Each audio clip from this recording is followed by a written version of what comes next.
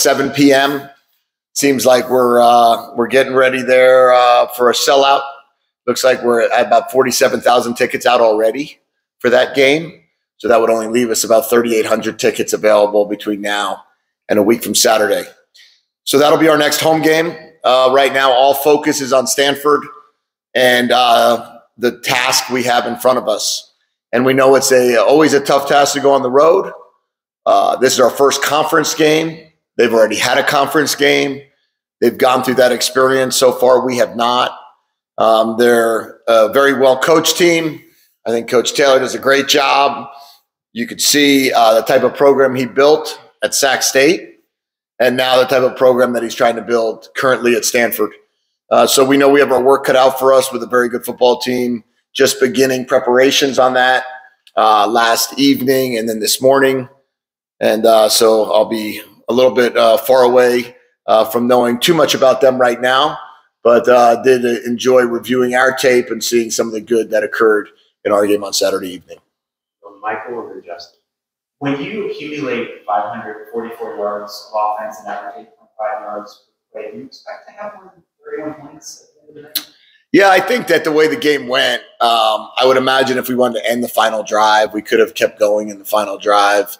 Probably would have gotten us some points. We got a field goal blocked, and then we had a turnover. I think that we were 5 for 5 in the red zone, so it wasn't that we weren't, and 4 of them were touchdowns. So we did miss out an opportunity in the red zone one time. But, I don't know. I think probably most of the time you'd have more than that. But the way the game was going, it was a situation where, you get 10 more points maybe if you do a couple things better and then probably sit there at 41. Usually you get the short fields are based on turnovers. We got one, and when we got that one turnover, we scored a touchdown. A lot of times if those happen earlier in the games, you get a multitude of turnovers, and then you get a lot of short fields, and then you'll be able to start piling up some points. We had to go the long way. And when we had to go the long way, I think we had 15 explosive plays out of 69 snaps or something to that effect, but you still didn't have enough time or enough yardage to get as many points as we all would hope. Justin and David. 64 total plays. Split evenly. Is that by design or is that just how the game worked out? Run pass, you mean, split evenly? The game went a certain direction that we were able to stay very balanced. As I've said before, we really like our running backs, and I think we have really good set of running backs. Sometimes the games don't allow you to stay with the run as much as you want. Sometimes the games allow you to run the ball more than you ever expected to run it. We would love to be in that world of a 35 pass attempts, 35 rush attempts, 32, whatever it might be, knowing the third down is primarily pass. I believe we only had 10 third downs or something to that effect, maybe 11 or 2. We were somewhere in the 50% range on third down. We ran the ball a couple times on third down, probably 1 or 2 at the end of the game, and then that one time on the 3rd and 4. In our own end zone that Mike Wiley got the first down. But you'd love to be able to have that balance, to be able to mix some runs in on third down. That allows you to kind of be 50-50. And what have you seen just regarding how the defensive line and linebackers complement each other? The most important thing we've seen is that rotation has really continued to help us. So we don't just have 4 D linemen or 5 D linemen playing in games. We have 8 to 10 defensive linemen.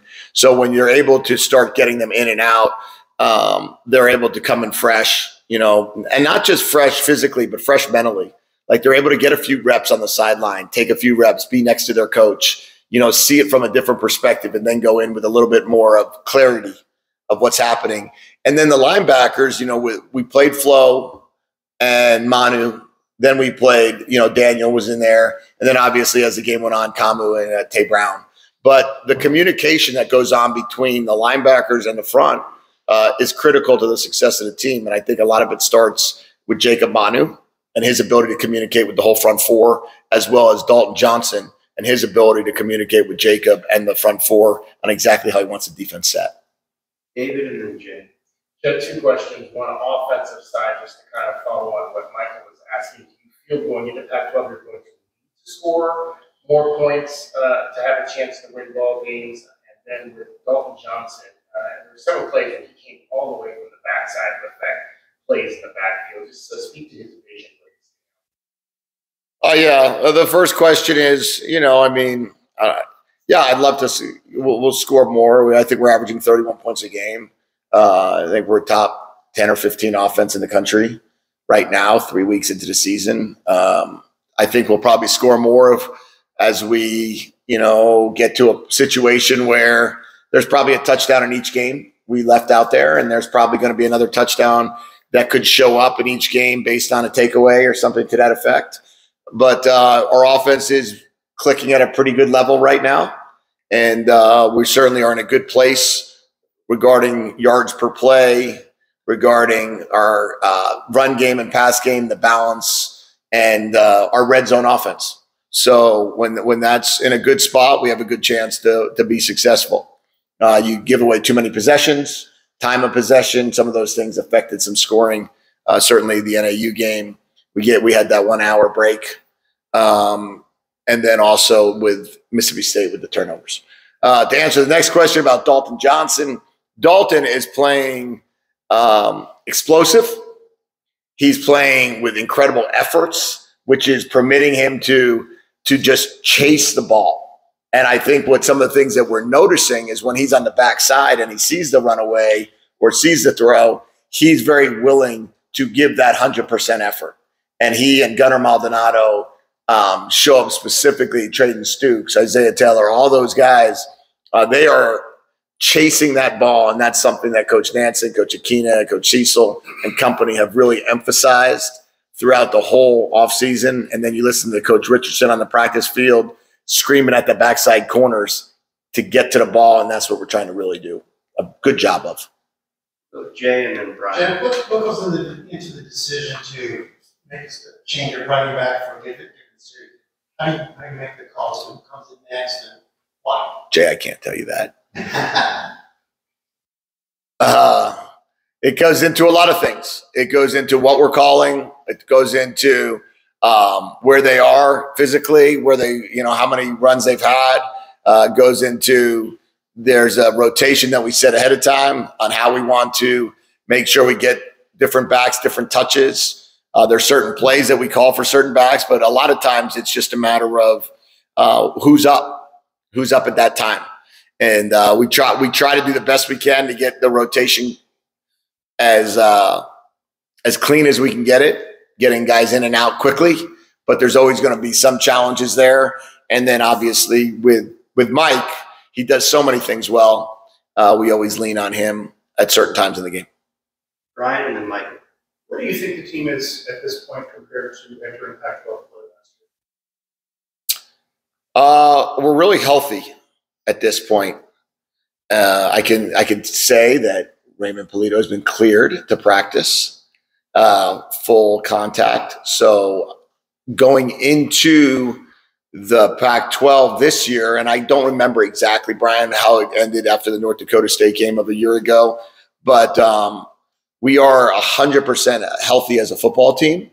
So that's a great start. We have 9 of 11 returners in our system on offense, which we didn't have a year ago. Remember, a year ago, most of those guys were going into their first Pac-12 game as a Wildcat, where now our offense is really going into their second season as Wildcats. So that's a big difference in terms of their comfort level offensively.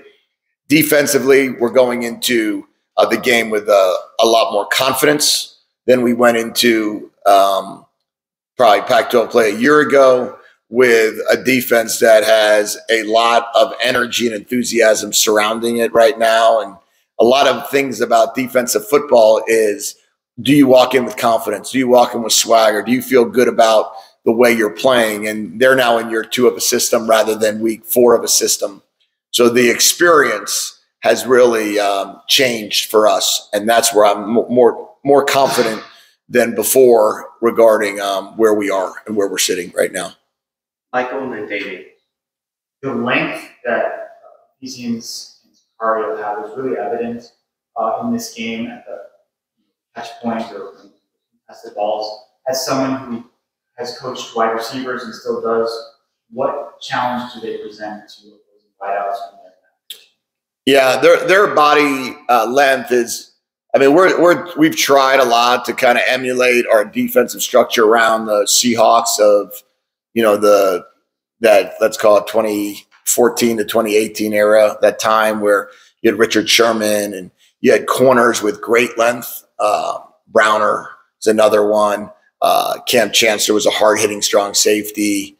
Those bodies that allowed you to play a lot of single high defense, meaning you can match them up with a corner and feel that their length allows you to protect against the go ball, because it's challenging to complete deep throws down the field with high arc to it when your 6'4" defender is on top of your receiver.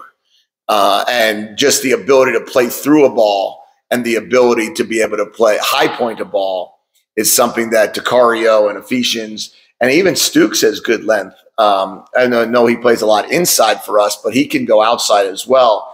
And the three of them on the field, you're talking about 6'2" plus, obviously with 2 6'4" corners on the outside.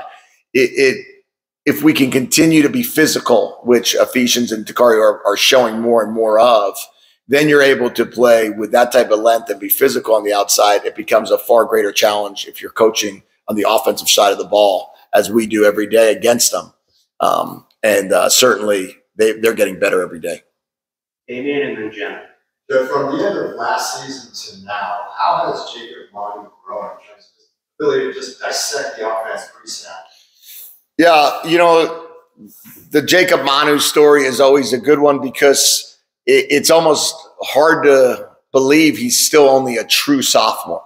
I feel like we talk so much about Jacob and his growth, because his growth is like happening week to week, not just, wow, I remember back 3 years ago when he's really, because of the fact that his first start was week 3 of the season at 1 year ago, we're really watching his growth happen every single week. And with Jacob, what I've noticed the most of, he's one of those people he's like a plant you keep watering. He wants more information. He wants to learn about offensive football. He wants to be able to be the type of player that can recognize things that happen before they happen and utilize formations to his advantage. So I've seen incredible growth with Jacob each week, not just from last year to this year, but obviously having an off season with us, which he didn't have a year ago. He didn't come with the other guys. Remember, he wasn't here in the spring where T-Mac, Kian, and Noah were. So our first experience with Jacob was in training camp, whereas now we had him for that whole offseason after being a starter and now seeing where he's going. I think he'll continue to grow. Last question to Jen. Actually, there's two quick questions. First, what do you make of Stanford's upset loss to Sacramento State? And then also, last week, the biggest focus for you was not playing clean football for your team. What is the biggest thing you're looking for against Stanford? Yeah. Well, first of all, I mean, Sac State, I think, is 13-1 in their last 14 games. I don't know anymore in college football about upsets and not. I mean, I think college football is up for grabs every single week. We saw Northern Illinois beat Boston College. Then we saw Boston College. And then Florida State beat LSU, and then Florida State and Boston College were 31-29. I think that just the way college football goes right now, you're dealing with 18 to 22-year-old kids on a given Saturday. I think Sac State's a good team. I think Stanford's a good team. Regarding us, this week is more of the same regarding protecting the football, regarding playing clean football, winning the turnover battle. We've yet to do that. We were even this past week at 1-1. And then really, I would say we need to be able to, all 3 phases, take one more step forward. See if we can be better in each phase of the game. And if we're a little bit better in each phase of the game, it'll give us a great chance to come back home with the victorious. All right.